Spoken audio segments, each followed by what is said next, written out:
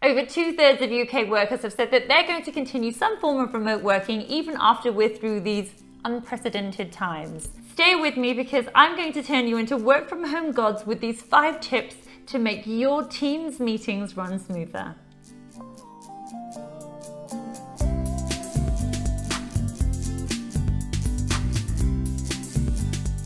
Hi there, I'm Charmaine and welcome back to the Business Mobiles channel where we teach you how to run your office from your phone. If you haven't already, you're going to want to hit that subscribe button now to make sure that you never miss out on one of our fabulous apps that will help you run your business better. Now, I know that many of you just discovered Teams for the first time during lockdown, and some of you have been using Teams for quite some time. But Teams is the app that just keeps on giving, so today I'm going to bring to you 5 tricks that you may not know on how to make your Teams meetings run even smoother. Now, I've heard from so many of our customers that say that they already had the Office 365 licenses before lockdown, but they only really discovered how amazing Teams could be for them once they were having to use it to collaborate with their teams remotely. If you've not actually used Microsoft Office Teams before, stay on the channel for our general review of Microsoft Office Teams to see what else it can do for your business. If you've already discovered Teams, I'm pretty sure by now you can't live without it. So let's move forward and teach you how to be a pro with your Teams meetings with 5 of these unique tips to make your meetings run smoother. Let's dive right in. Okay, so when we launch a meeting, oftentimes we start off from Calendar, but today we're going to go straight to Teams and launch our meeting from within our channel. So here's my team channel. I'm going to go to General and I'm going to launch my meeting right from the camera icon. I can either do Meet Now or schedule a meeting. I'm going to choose Meet Now. I'm going to give my meeting a name, YouTube Demo for Meetings. I have my camera switched on and I have my mic switched on and I'm going to go ahead and join. So my first tip is for those of you who are used to doing video conferencing from your bedroom, but sometimes it's a little bit embarrassing because maybe your bedroom isn't quite as tidy as you would like it to be. So that pain is soon cleared away if we go to the ellipsis, go to Apply Background Effects, and right here at the top we have an option called Blur. So when we apply that, my background completely blurs out, which means you no longer see my messy bedroom. Now, we do have all the different 3D images as well. I personally think they're a little bit tacky, but some of them in Teams actually are quite good. Our second tip is for when you're presenting PowerPoints to your team.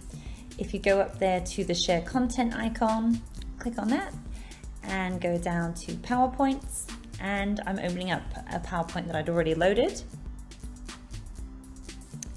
And here I can now scroll through my PowerPoint at my pace, but let's just say I would like my team members to be able to scroll through that PowerPoint at their own pace. Here, where the eye is, I have it on privacy mode, so that prevents anybody from scrolling ahead. But if I click that off, now I'm giving permission for my team members to go through that PowerPoint at their speed.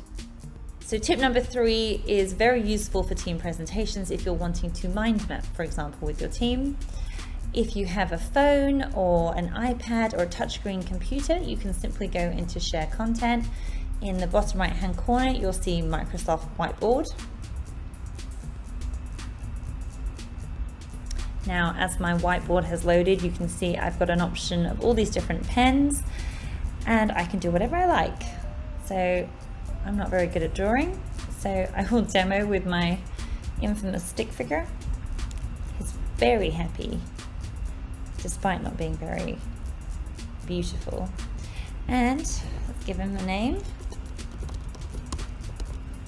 And there we go. If I want to share this whiteboard later, I simply go to the toggle wheel and I can export the image. Next up, point number 4, if you are in a meeting with your team members, you want to keep great notes of your meeting and all of the action points.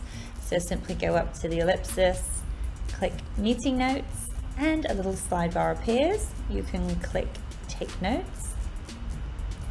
And now the screen will open up to my meeting notes. So I can just say, let's have a look. Tuesday, 8th of September, 2020. Learning 5 tips for better meetings.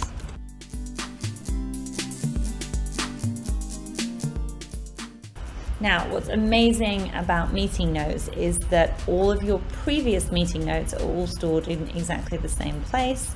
So you can easily go back through these team meetings and scroll through what was happening the last time. So finally, in Zoom, a lot of people really enjoy the breakout room feature.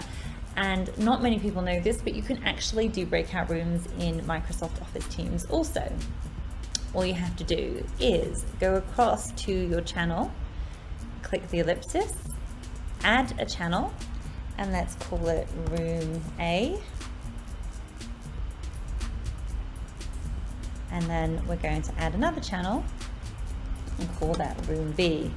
Now let's say you're having a team meeting with your team members. You can ask them to go ahead and go to the channel and join the meeting in Room A or Room B, depending on what you've allocated them. So these can be your breakout rooms. So if I go to Room A now, I simply go to the video icon and start the meeting. And notice, even though I'm in this meeting, my other meeting in the main room is still going to be running. So let's have a look. So you'll see two icons there.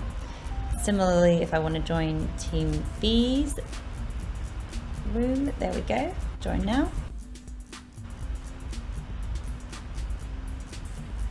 And there we have it. We have all three rooms are operational. When I'm done, all I have to do is go back to the main room and join the rest of the teams. And there we go, 5 tips to make your meetings in Teams even more professional. What I really love about Microsoft Office Teams is that you can do everything from your phone. You don't even need to be sitting at your laptop. Over the coming weeks, my fellow optician Shane will be reviewing some more in-depth tips and tricks on how to make Teams work better for your team. That's a lot of Teams. So if you've enjoyed the video, then remember to give us a like and stay on the channel to find some more incredible business apps that will help you grow your business. They say there's no I in Teams, but there is a Teams app on your iPhone, so make sure that you download it and check out what it can do for your business.